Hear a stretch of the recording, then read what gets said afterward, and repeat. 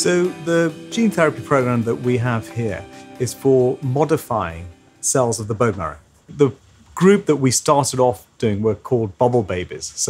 And they were the children with severe combined immunodeficiency, or SCID for short. And they were called bubble babies because actually they had no immune system at all. And it was felt that if they went out into the outside world, they would be vulnerable to all kinds of infections. So they were nursed actually in plastic bubbles, which is why they were called bubble babies.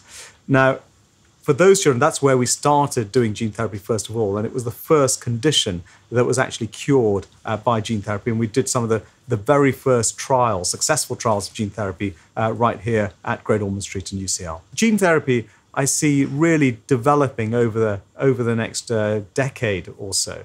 I make the analogy with organ transplantation, which when it first started was only carried out in a very few specialist centres. But we know that many centres all over the world undertake heart, lung and liver transplants. And it's seen as a routine treatment. And we think that gene therapy will really go the same way.